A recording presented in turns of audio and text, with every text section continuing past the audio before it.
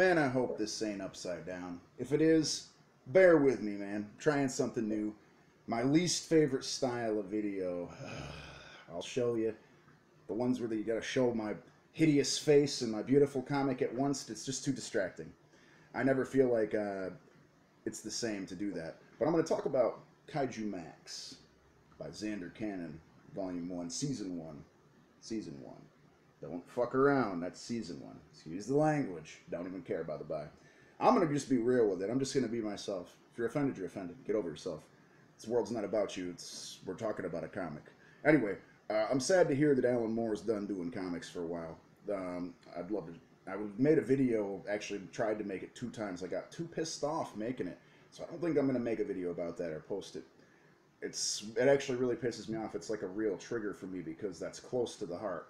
I actually am a huge fan. That's actually my favorite writer of comics, so really sad to hear that. Kaijumax.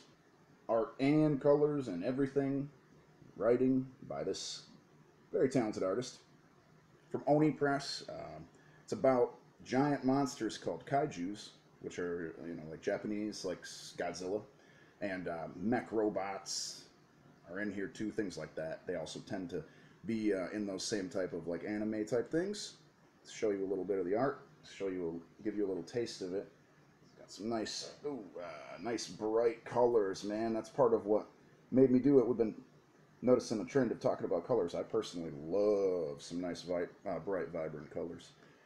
This is just a really cool, fun book. It's about basically giant monsters who go to prison, get put in prison. The main guy goes and gets put in prison. He's this bug type thing, basically. And he makes a friend with this goat that isn't particularly tough. And it's just a lot of stuff happening in Kaijumax that could be a real, kind of touchy, kind of, I would want to say it's slightly sad. You feel for him, which is the thing that anime has a real skill for. This is not anime, however. This is more like underground indie type shit. It's very cool. I'd have to give it high marks. It is on Gregor Black's shelf, so I loved it. It ain't going to be getting a review on Gregor Black's shelf if I didn't love it. I'd have to give this bad boy my usual rating if it's on Gregor Black's shelf. It's right up there, man. That's a 10. That's a 10. Scoop this up.